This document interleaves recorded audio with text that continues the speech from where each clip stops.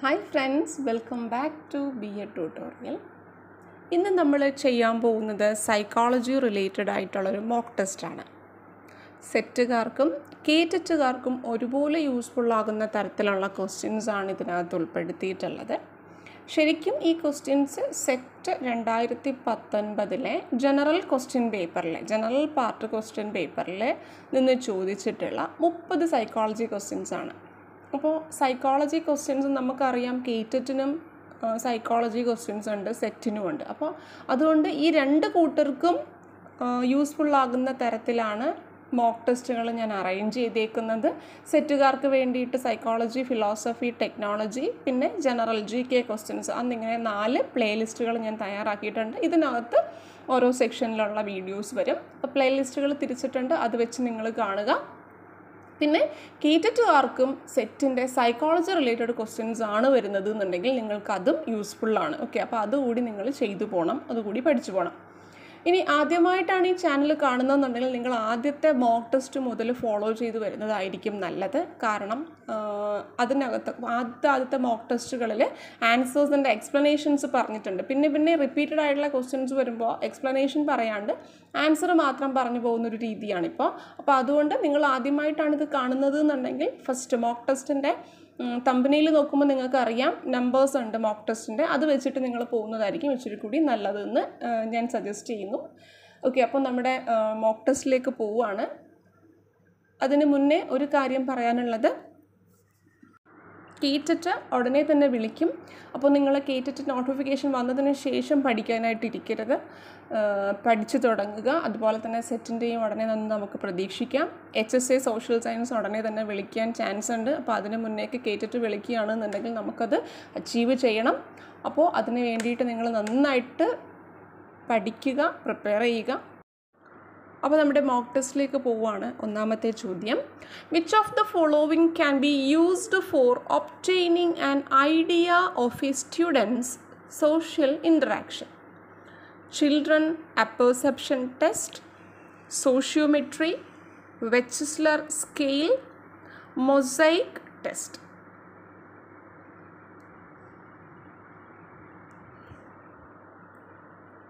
Answer sociometry ആണ്.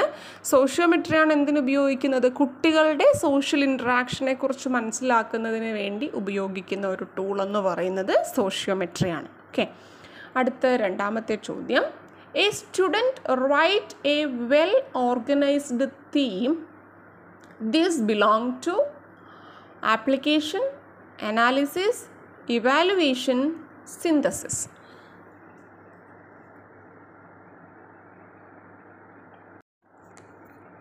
Answer ഏതാണ് ഇതിൽ വരുന്നത്? സിന്തസിസ് ആണ്. ഇതിലെന്താ സിന്തസിസ് വരാൻ കാരണം?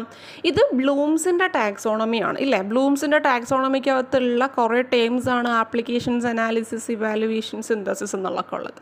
അപ്പോൾ ഇതിൽ ക്വസ്റ്റ്യൻ ഒന്നുകൂടി നോക്കിക്കേ. A student rights A well on theme. ഒരു തീം കുട്ടി എഴുതുന്നു.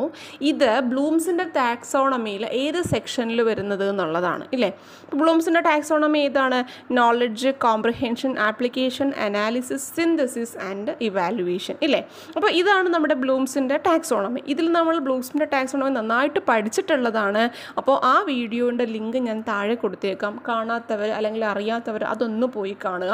ഇവിടെ ആൻസർ വരുന്നത് സിന്തസിസ് ആണ്. കാരണം ഒരു കുട്ടി പഠിച്ചത് വെച്ചിട്ട് കുട്ടി ഒരു ഇമാജിൻ ചെയ്യുന്ന ഒരു പുതിയൊരു കാര്യം ഇമാജിൻ ചെയ്യുക, അല്ലെങ്കിൽ കമ്പാരിസൺ ചെയ്ത് പഠിക്കുക, അല്ലെങ്കിൽ എന്തെങ്കിലും കാര്യം പ്രെഡിക്റ്റ് ചെയ്യുക, അല്ലെങ്കിൽ ഒരു കാര്യം കമ്പൈൻ ചെയ്യുക, മോഡിഫൈ ചെയ്യുക, അതെല്ലാം സിന്തസിസുമായിട്ട് ബന്ധപ്പെട്ടതാണ്. അപ്പോൾ ബ്ലൂംസിൻ്റെ ടാക്സോണമി പഠിക്കാത്തവർ അതൊന്ന് പോയി കാണുക. ഓക്കെ, ഇനി അടുത്ത മൂന്നാമത്തെ ചോദ്യം, A learner with high IQ achieves low in mathematics.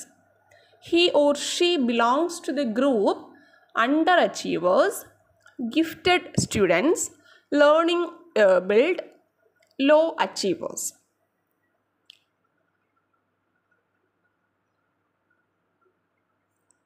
Answer ഏതാണ്? അണ്ടർ അച്ചീവർ ആണ്. ഇവിടെ എന്താ ചോദിച്ചേക്കുന്നത്? ഒരു ലേണർ ഹൈ IQ ഉള്ള കുട്ടിയാണ്. പക്ഷേ മാത്തമെറ്റിക്സിൽ മാത്രം എന്ത് ചെയ്യുന്നില്ല, അവന് അച്ചീവ് ചെയ്യാൻ കഴിയുന്നില്ല. ലോ ഇൻ മാത്തമെറ്റിക്സ് ആണ് ഇല്ലേ. അപ്പോൾ അവന് കഴിവുള്ള കുട്ടിയാണ് ഇല്ലേ, നല്ല ഐക്യമുള്ള കുട്ടി, അവൻ നല്ല കഴിവുള്ള കുട്ടിയാണ്. പക്ഷെ അവൻ എന്ത് ചെയ്യാൻ കഴിയുന്നില്ല, മാത്തമെറ്റിക്സിൽ അവന് വിചാരിച്ചത്രയും അച്ചീവ് ചെയ്യാൻ കഴിയുന്നില്ല. അപ്പോൾ ആ കുട്ടിയെ പറയുന്ന പേരാണ് അണ്ടർ അച്ചീവർ. അതായത് അവൻ്റെ കഴിവിനനുസരിച്ച് അല്ലെങ്കിൽ അവൻ്റെ ശേഷിക്കൊത്ത നേട്ടം അവന് കൈവരിക്കാൻ കഴിയുന്നില്ല എന്നുണ്ടെങ്കിൽ ആ കുട്ടിയെ നമ്മൾ പറയുന്നത് അണ്ടർ അച്ചീവർ എന്നാണ്. ഓക്കെ, അടുത്ത 4ാമത്തെ ചോദ്യം. Oedipus complex is express during anal stage, folic stage, genital stage, latency stage.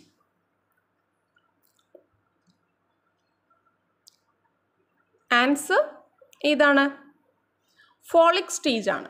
Folic സ്റ്റേജിലാണ് ഇഡിപ്പസ് കോംപ്ലക്സ് എക്സ്പ്രസ് ചെയ്യുന്നത്. ഇനി ഇത് എന്താണ് എന്നുള്ളത് നമുക്ക് ഒന്ന് നോക്കണം. ഈ സ്റ്റേജസ് ഒന്ന് നോക്കിക്കേ, എന്തൊക്കെയാ?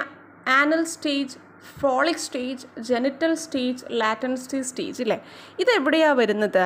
ഇതെല്ലാം സിഗ്മണ്ട് ഫ്രോയിഡിൻ്റെ സൈക്കോസെക്ഷൽ സ്റ്റേജസ് ഓഫ് ഡെവലപ്മെൻറ്റുമായിട്ട് ബന്ധപ്പെട്ട് നമ്മൾ പഠിച്ച ടീമാണ് ഇല്ലേ. അപ്പോൾ സൈക്കോസെക്ഷൽ സ്റ്റേജസ് ഓഫ് ഡെവലപ്മെൻറ്റ് ആരാണ്? സിഗ്മണ്ട് ഫ്രോയിഡാണ്. സിഗ്മണ്ട് ഫ്രോയിഡിൻ്റെ സൈക്കോസെക്ഷൽ ഡെവലപ്മെൻറ്റിൻ്റെ സ്റ്റേജസിനകത്തുള്ള 4 സ്റ്റേജസാണ് ഈ പറഞ്ഞേക്കുന്നത്. ശരിക്കും ഈ stages 5 എണ്ണമാണുള്ളത്. Oral stage, anal stage, folic stage, latent stage, genital stage. ഇതിൽ ഓരോന്നിൻ്റെയും എന്താണ് ഏജ് എപ്പോഴൊക്കെയാണ് വരുന്നതെന്ന് നമുക്ക് നോക്കാം. ഓറൽ സ്റ്റേജിൽ വരുന്നത് ബർത്ത് ടു 1 ഇയർ വരെ വരുന്ന സമയമാണ് ഓറൽ സ്റ്റേജ്. ഇനി അടുത്ത് ആനൽ സ്റ്റേജ് എന്ന് പറയുമ്പോൾ 1 to 3 years, 1 വയസ്സ് മുതൽ 3 വയസ്സ് വരെയുള്ള സമയമാണ് ആനൽ സ്റ്റേജ്. ഫോളിക് സ്റ്റേജ് എന്ന് പറയുമ്പോൾ 3ാമത്തെ സ്റ്റേജാണ് 3 to 6 years, 6 വയസ്സ് വരെയുള്ള സമയമാണത്. ലാറ്റൻ്റ് സ്റ്റേജ് എന്ന് പറയുമ്പോഴത്തേക്ക് 6 വയസ്സ് മുതൽ പ്യൂബർട്ടി വരെയുള്ള സമയം, അതായത് നമ്മുടെ ടീനേജ് തുടങ്ങുന്ന ആ ഒരു സമയം വരെയുള്ള, അതായത് 12th ആ ഒരു കാലഘട്ടം വരെയുള്ള പ്യൂബർട്ടി വരെയുള്ള കാലഘട്ടമാണ് ഇത് ലാറ്റൻ്റ് സ്റ്റേജ്. ഇനി അടുത്ത ജെനിറ്റൽ സ്റ്റേജ് എന്ന് പറയുമ്പോഴത്തേക്ക് പ്യൂബർട്ടി മുതൽ അഡൾട്ട് ആകുന്നത് വരെയുള്ള സമയം, അതായത് 13 വയസ്സ് മുതൽ അഡൾട്ട് സ്റ്റേജ്, അതായത് അഡോളസെൻസ് മാറി 20 വയസ്സ് അതുവരെയുള്ള സമയമാണ് ജെനിറ്റൽ സ്റ്റേജ് എന്ന് പറയുന്നത്. അപ്പോൾ 5 സ്റ്റേജുകളാണ് സൈക്കോസെക്ഷൽ ഡെവലപ്മെൻറ്റിൻ്റെ 5 സ്റ്റേജസ് ആണ് ഈ പറഞ്ഞത്. ഇത് ആരുടേതാണ് ഈ സൈക്കോസെക്ഷൽ സ്റ്റേജസ്? നമ്മുടെ സിഗ്മണ്ട് ഫ്രോയിഡിൻ്റെ ആണ് എന്ന് ഓർത്തോളുക. അപ്പോൾ ഇതുമായിട്ട് ബന്ധപ്പെട്ട് ഇവിടുത്തെ ചോദ്യം എന്താണ്? ഇഡിപ്പസ് കോംപ്ലക്സ് ഏതുമായിട്ട് ബന്ധപ്പെട്ടിരിക്കുന്നു എന്നുള്ളതാണ് അല്ലേ. എന്താ ഈ ഇഡിപ്പസ് കോംപ്ലക്സ്? ഉറപ്പായിട്ടും പഠിച്ചോളുക. ഇങ്ങനെ ഒരു ക്വസ്റ്റ്യൻസ് നിങ്ങൾക്ക് പ്രതീക്ഷിക്കാം. ഇഡിപ്പസ് കോംപ്ലക്സ് എന്ന് വെച്ചാൽ ഇഡിപ്പസ് കോംപ്ലക്സും ഉണ്ട്, ഇലക്ട്രാ കോംപ്ലക്സും ഉണ്ട്. എന്താ ഈ ഇഡിപ്പസ് കോംപ്ലക്സ്? ഇഡിപ്പസ് കോംപ്ലക്സ് എന്ന് വെച്ചാൽ ആൺകുട്ടികൾക്ക് അമ്മയോട് പ്രത്യേകമായിട്ടൊരു സ്നേഹം കാണും ഇല്ലേ, പെൺകുട്ടികൾക്ക് അച്ഛനോട് ഒരു പ്രത്യേക സ്നേഹം കാണും ഇല്ലേ. ഇതിനെയാണ് ഇഡിപ്പസ് കോംപ്ലക്സ് എന്നും ഇലക്ട്രാ കോംപ്ലക്സ് എന്നും നമ്മൾ പറയുന്നത്. ഈ ഇഡിപ്പസ് കോംപ്ലക്സിനകത്ത് ആൺകുട്ടി അമ്മയോട് കാണിക്കുന്ന സ്നേഹവും ഇലക്ട്രാ കോംപ്ലക്സിനകത്ത് പെൺകുട്ടി അച്ഛനോട് കാണിക്കുന്ന സ്നേഹവുമാണ്. അപ്പോൾ ഇത് ഏത് സ്റ്റേജിൽ വരുമെന്നാണ് ചോദിച്ചേക്കുന്നത് ഇല്ലേ. ഇത് ഫോളിക് സ്റ്റേജിലാണ്. ഫോളിക് സ്റ്റേജിൻ്റെ പീരീഡ് എപ്പോഴാണ്? 3 to 6 years ആണ്. അപ്പോൾ ഈ ക്വസ്റ്റ്യൻ മനസ്സിലായെന്ന് വിചാരിക്കുന്നു. ഇഡിപ്പസ് കോംപ്ലക്സ് എന്ന് പറയുന്നത് ആൺകുട്ടികൾ അമ്മയോട് കാണിക്കുന്ന ഒരു പ്രത്യേക തരത്തിലുള്ള ഇഷ്ടമാണ്. അത് ഏത് സ്റ്റേജിലാണ്? ഫോളിക് സ്റ്റേജിലാണ് കാണിക്കുന്നത്. ഈ ഫോളിക് സ്റ്റേജ് ആരുടെ ഡെവലപ്മെൻറ്റൽ വരുന്നതാണ്? നമ്മുടെ സൈക്കോസെക്ഷൽ ഡെവലപ്മെൻറ്റൽ സ്റ്റേജിനകത്ത് വരുന്നതാണ്. ഈ സൈക്കോസെക്ഷൽ ഡെവലപ്മെൻറ്റ് ആരുടേതാണ്? സിഗ്മണ്ട് ഫ്രോയിഡിൻ്റേതാണ്. അപ്പോൾ ഇത്രയും കാര്യങ്ങൾ ഇതിൽ നിന്ന് നിങ്ങൾ ഓർമ്മിച്ച് വെച്ചേക്കുക. ഓക്കെ, അടുത്ത 5ാമത്തെ ചോദ്യം. Robert Sternberg proposed dash of intelligence. Pass model, ട്രൈറാർക്കിക് theory, structure of intellect model, 2-factor theory.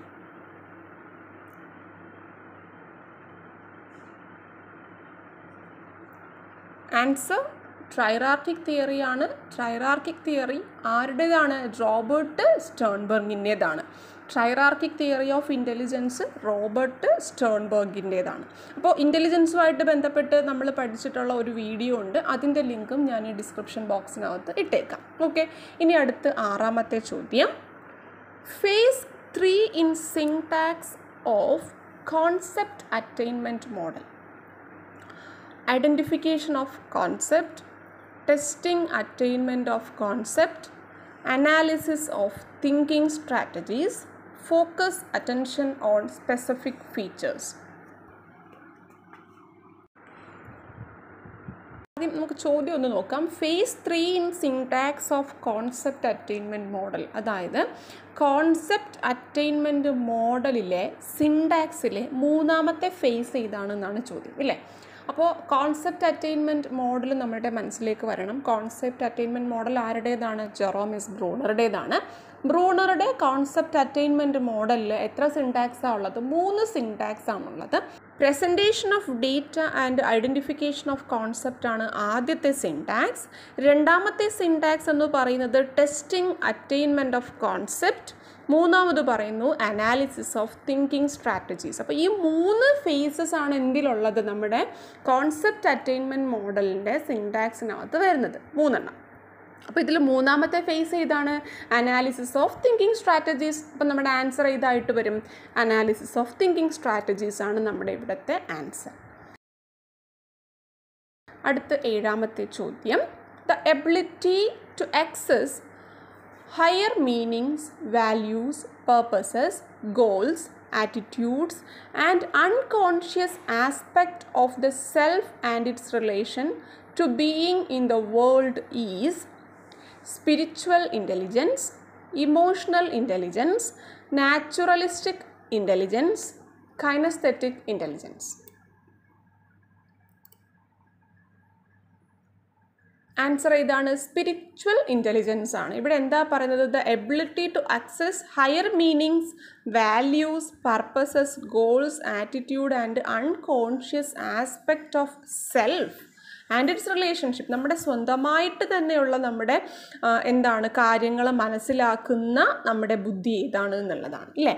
സെൽഫായിട്ടും self and it's relationship being the world, നമ്മുടെ ലോകമായിട്ടുള്ള ഒരു ബന്ധം എന്തിലാണ് അത് കണക്കാക്കുന്നത്? സ്പിരിച്വൽ ഇൻ്റലിജൻസ് ആണ്, ഇല്ലേ?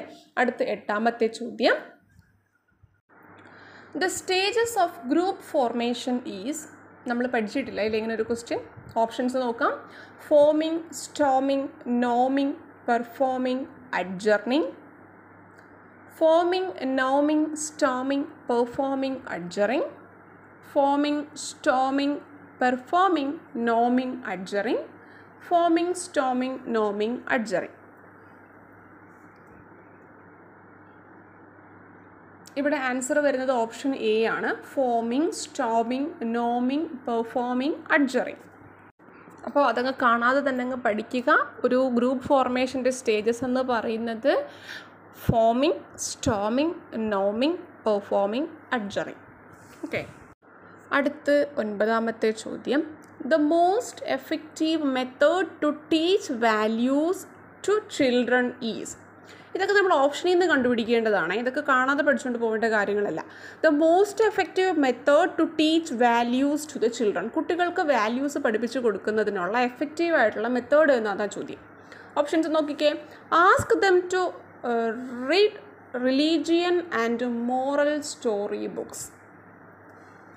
Teaching learning process guided by highly spiritual instructors. Conducting talks and lectures on value-oriented areas. Reinforcing positive values-based behaviors and presenting good role model to learner.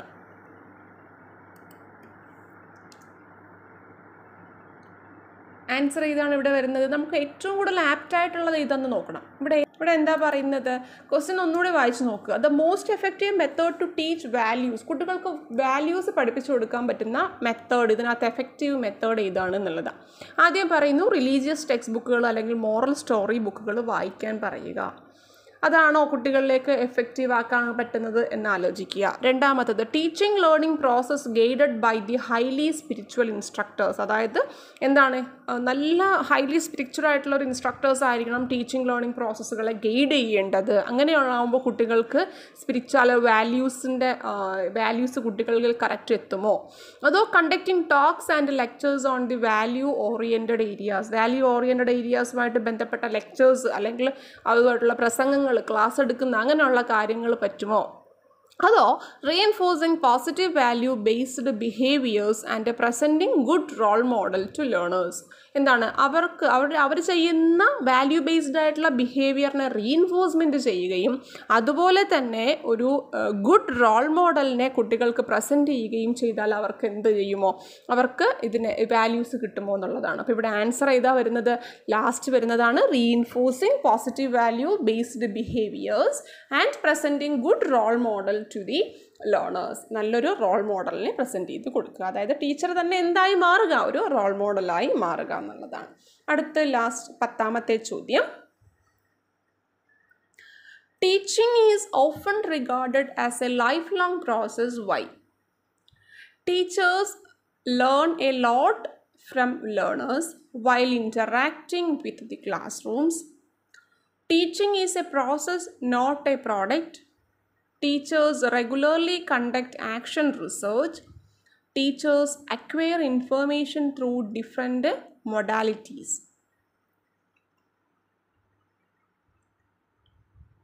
ഇവിടെ answer ഇതാണ്. Teaching എന്ന് പറയുന്നത് ഒരു ലൈഫ് ലോങ് പ്രോസസ്സാണ്. കാരണം teaching എന്ന് പറയുന്നത് ഒരു പ്രോസസ്സാണ്, എന്നല്ല ഒരു പ്രോഡക്റ്റ് അല്ല. അപ്പോൾ ടീച്ചിങ് എന്ന് പറയുന്നത് ലൈഫ് ലോങ് പ്രോസസ്സ് ആവാൻ കാരണം ടീച്ചിങ് എന്ന് പറയുന്നത് ഒരു പ്രോസസ്സാണല്ലേ. പ്രോസസ്സ് എന്ന് പറയുമ്പോൾ എന്താണ്? ഫൈനൽ ഒരു ആ പ്രോസസ്സിങ് കഴിഞ്ഞാൽ മാത്രമേ എന്താവുള്ളൂ? ആ ഒരു പ്രോഡക്റ്റ് നമുക്ക് കിട്ടത്തുള്ളൂ. പക്ഷേ എന്താണ് ടീച്ചിങ് എന്ന് പറയുന്നത്? കണ്ടിന്യൂസ് ആയിട്ട് നടന്നുകൊണ്ടിരിക്കുന്നതാണ്. അതുകൊണ്ടാണ് ലൈഫ് ലോങ് പ്രോസസ്സ് എന്ന് പറയാൻ കാരണം. ടീച്ചിങ് എന്ന് പറയുന്നത് ഒരു പ്രോസസ്സാണ്, എന്തല്ല പ്രോഡക്റ്റ് അല്ല. ഇനി അടുത്ത 11ാമത്തെ ചോദ്യം. Individualized instruction is necessary in the classroom teaching learning process because teacher can control the class effectively. Students are usually attention seekers. Classroom is heterogeneous. Students learn at different rates. Parents prefer giving special care to their children.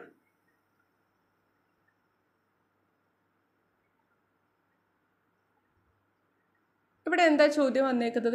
Class റൂമിലെ teaching learning പ്രോസസ്സിൽ individualised ആയിട്ടുള്ള instructions necessary ആണ്, അത്യാവശ്യമാണ്. കാരണം എന്തുകൊണ്ടെന്നാണ് എന്താ അവിടെ അത് answer വരുന്നത്? Class room is heterogeneous. Students learn at different rates.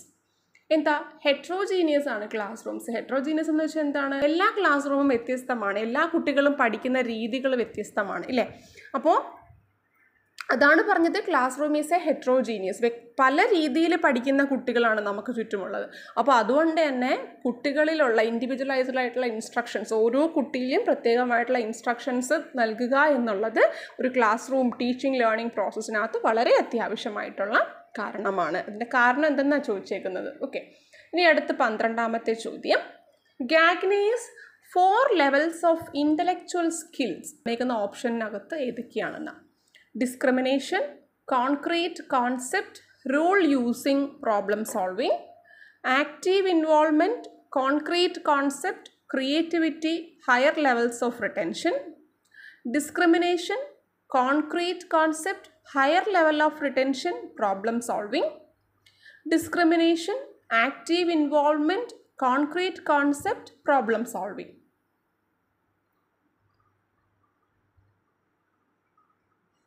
Answer ഇതാണ്, ഓപ്ഷൻ എ ആണ്. Discrimination, concrete concept, rule using, problem solving എന്ന് പറയുന്നത് ഈ 4 ഗാഗ്നെസ് ഇന്റലക്ച്വൽ സ്കിൽസിനകത്ത് വരുന്നതാണ്. ഏതൊക്കെയാണ്? Discrimination, concrete concept, rule using, problem solving എന്നിവ. അടുത്ത 13ാമത്തെ ചോദ്യം. Concept attainment model propounded by which educational psychologist? Lev Vygotsky, gene പിയാഷെ, Eric Ericsson, Jerome S Bruner. Answer ഇതാണ്. നമ്മൾ നേരത്തെ പഠിച്ചില്ലേ കോൺസെപ്റ്റ് അറ്റൈൻമെൻറ്റ് മോഡലിൻ്റെ സിൻടാക്സ് പറഞ്ഞപ്പോൾ നമ്മൾ പറഞ്ഞതാണ് ആൻസർ ജെറോം എസ് ബ്രൂണർ. അടുത്ത 14ാമത്തെ ചോദ്യം. Concept attainment model emphasises deductive approach, intuitive approach, analytic approach, inductive approach.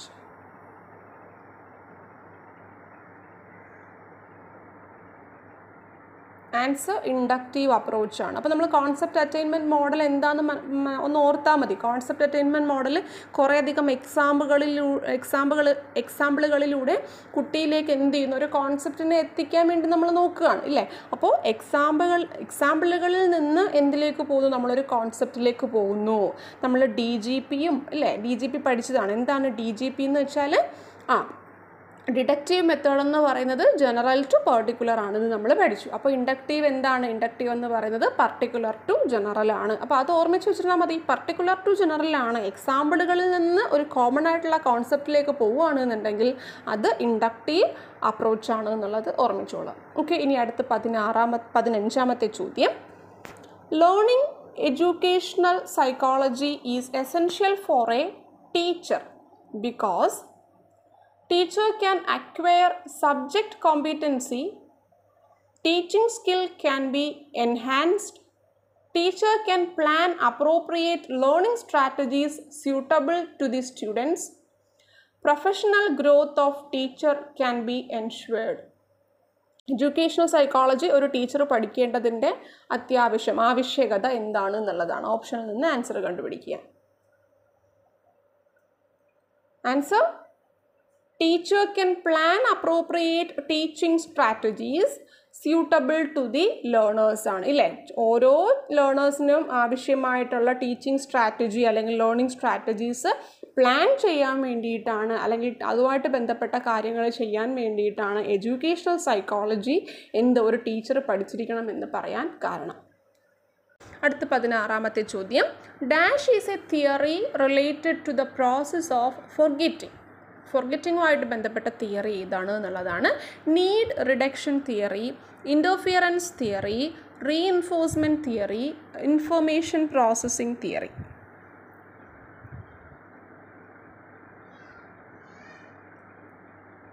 Answer interference തിയറിയാണ്. നമ്മൾ ഇൻ്റർഫിയറൻസ് തിയറിയുമായിട്ട് ബന്ധപ്പെട്ട് നമ്മൾ പഠിച്ചിട്ടുണ്ട്. പ്രോ ആക്റ്റീവ് ഇൻ്റർഫിയറൻസ് എന്നും റെട്രോ ആക്റ്റീവ് ഇൻ്റർഫിയറൻസ് എന്നും. അത് കാണാത്തവർ ആ വീഡിയോ പോയി കാണുക. അതിൻ്റെ ലിങ്ക് ഞാൻ താഴെ ഇട്ടേക്കാം. അപ്പോൾ ഫോർഗെറ്റിങ്ങുമായിട്ട് ബന്ധപ്പെട്ടത് ഏതാണ്? ഇൻ്റർഫിയറൻസ് തിയറിയാണ്. അടുത്ത 17ാമത്തെ ചോദ്യം.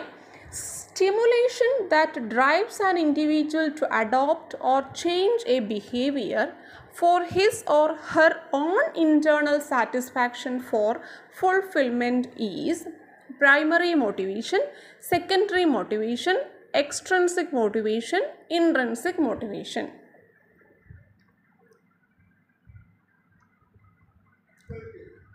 ആൻസർ ഇൻട്രിൻസിക് മോട്ടിവേഷൻ ആണ്. മോട്ടിവേഷൻ്റെ വീഡിയോസ് കാണാത്തവർ പോയി കാണുക. ലിങ്ക് ഡിസ്ക്രിപ്ഷൻ ബോക്സിൽ ഇട്ടേക്കാം. ഇവിടെ ആൻസർ എന്താ വരുന്നത്? ഇൻട്രിൻസിക് മോട്ടിവേഷനാണ്. കാര്യം എന്തുകൊണ്ടാണ്? ഇൻറ്റേർണൽ സാറ്റിസ്ഫാക്ഷന് വേണ്ടിയിട്ടാണ് ഇല്ലേ. അപ്പോൾ ഇൻറ്റേർണൽ സാറ്റിസ്ഫാക്ഷൻ എന്ന് പറയുമ്പോഴേ നമുക്കറിയാം അത് നമ്മുടെ ഇൻറ്റേർണൽ ആയിട്ടുള്ളൊരു മോട്ടിവേഷനാണ്. അപ്പോൾ ഇൻട്രിൻസിക് മോട്ടിവേഷനാണ്. അടുത്ത 18ാമത്തെ ചോദ്യം. Hierarchy of needs theory was proposed by Eric Ericsson, Abraham Maslow, Albert ബെന്തൂര, call Rogers. Answer Abraham മാസ്ലോയാണ്. നമുക്കറിയാം എബ്രഹാം മാസ്ലോയുടെയാണ് ഹൈറാർക്കി ഓഫ് നീഡ്സ്. അതിൻ്റെ വീഡിയോയും ലിങ്ക് ഞാൻ ഡിസ്ക്രിപ്ഷൻ ബോക്സിൽ ഇട്ടേക്കാം. അത് പഠിക്കാത്തവരും കാണാത്തവരുണ്ടെങ്കിൽ അത് പോയി കാണണം. Hierarchy of needs. അടുത്ത 19ാമത്തെ ചോദ്യം. Dash is a theory of knowledge according to which human development is socially situated and knowledge is constructed through interaction with others in the society. Conditioning theory, social constructivism, Gestalt theory, cognitive constructivism. Answer social constructivism ആണ്. ക്വസ്റ്റ്യനിൽ തന്നെ പറഞ്ഞിട്ടുണ്ട്. Human development എന്ന് പറയുന്നത് എന്തുമായിട്ട് ബന്ധപ്പെട്ടതാണ് എന്ന്, ആ സൊസൈറ്റിയിലെ മറ്റുള്ളവരുടെ ഇൻട്രാക്ഷനുമായിട്ടാണ് നോളജ് കൺസ്ട്രക്റ്റ് ചെയ്യുന്നത് എന്ന് പറയുന്ന തിയറി സോഷ്യൽ കൺസ്ട്രക്റ്റിവിസമാണ്. സോഷ്യൽ കൺസ്ട്രക്റ്റിവിസം ആരാ കൊണ്ടുവന്നത്? അത് വൈഗോട്സ്കിയാണ്. ഓക്കെ. അടുത്ത 20ാമത്തെ ചോദ്യം. Dash is A system of behaviours and psychological processes occurring with a social group or between social group. So group cohesion, group communication, group interaction, group dynamics. 20ാമത്തെ ചോദ്യം. Dynamics. 21st century psychology has developed a system of behavioral and psychological processes occurring within a social group or between social group. So group cohesion, group communication, group dynamics. 21st century psychology has developed a system of behavioral and psychological processes occurring within a social group or between social group. Answer group dynamics ആണ് ഇവിടെ ചോദ്യം. Dash is A social behaviour and psychological process. Group dynamic എന്ന് പറയുന്നത് ഒരു system of behaviour ആണ്, psychological പ്രോസസ്സാണ്. ഇതെവിടെയാണ് നടക്കുന്നത്? ഒരു സോഷ്യൽ ഗ്രൂപ്പിനകത്തോ അല്ലെങ്കിൽ സോഷ്യൽ ഗ്രൂപ്പുകൾക്കകത്തോ, സോഷ്യൽ ഗ്രൂപ്പുകൾക്കിടയിലോ അല്ലെങ്കിൽ ഒരു സോഷ്യൽ ഗ്രൂപ്പിനകത്തോ നടക്കുന്ന എന്താണ് ബിഹേവിയർ അല്ലെങ്കിൽ സൈക്കോളജിക്കൽ പ്രോസസ്സിനെ പറയുന്ന പേരാണ് ഗ്രൂപ്പ് ഡൈനാമിക്സ്. അടുത്ത ചോദ്യം 21. Which psychologist coined the term storm and stress in adolescence? Clark Hull, Lawrence Kohlberg, Stanley Hall, Jerome Bruner. Answer Stanley ഹാളാണ്. Stanley ഹാളാണ് എന്ത് വാക്ക് കൊണ്ടുവന്നത്? അഡോളസൻസിനകത്തെ സ്റ്റോം ആൻഡ് സ്ട്രെസ്, അഡോളസൻസ് പീരീഡിനെ തന്നെ സ്റ്റോം ആൻഡ് സ്ട്രെസ് എന്നുള്ള പേരിൽ അദ്ദേഹം വിളിച്ചത്. അടുത്ത് 22ാമത്തെ ചോദ്യം. Cognitive development theory was postulated by gene പിയാഷെ, Abraham Maslow, William James, Robert Gagne.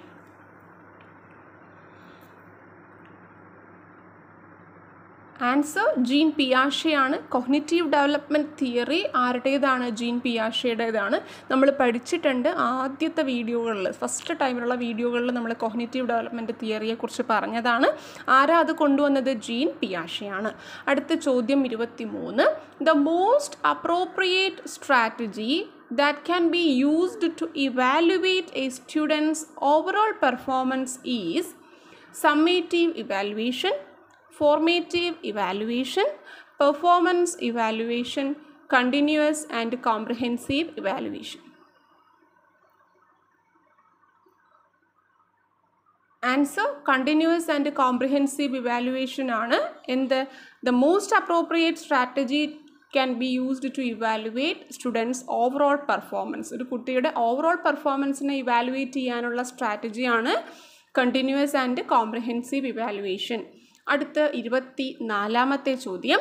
Programmed instruction is based on need reduction theory, പാവലോറിയൻ theory, classical conditioning, operant conditioning.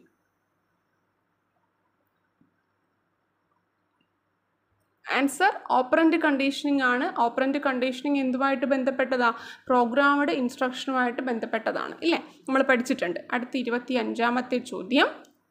A variety of instructional techniques used to move students progressively towards stronger understanding which leads two greater independence in the learning process. Situated learning, scaffolding, mastery of learning, programmed learning.